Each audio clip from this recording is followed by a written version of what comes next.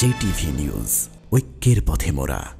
Awami League presidium সদস্য 14 দলের মুখপাত্র ও খাদ্য মন্ত্রণালয় সম্পর্কিত সংসদীয় স্থায়ী কমিটির সভাপতি মোহাম্মদ নাসিম সিরাজগঞ্জের কাজীপুরে বন্যায় ক্ষতিগ্রস্ত বাঁধ পরিদর্শন করেছেন।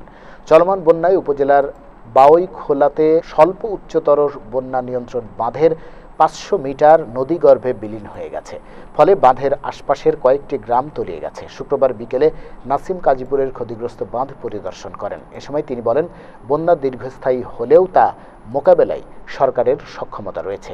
এ সময় আরও উপস্থিত ছিলেন কাজীপুর উপজেলা আওয়ামী লীগের সভাপতি শওকত হোসেন, উপজেলা চেয়ারম্যান খলিলুর রহমান সিরাজি, সাবেক চেয়ারম্যান বকুল সরকার সহ আরও অনেকেই। দেশ বিদেশের প্রতিটি সংবাদ সবার আগে পেতে সাবস্ক্রাইব করুন আমাদের চ্যানেলে আর ক্লিক করুন পাশে থাকা বেল আইকনটিতে।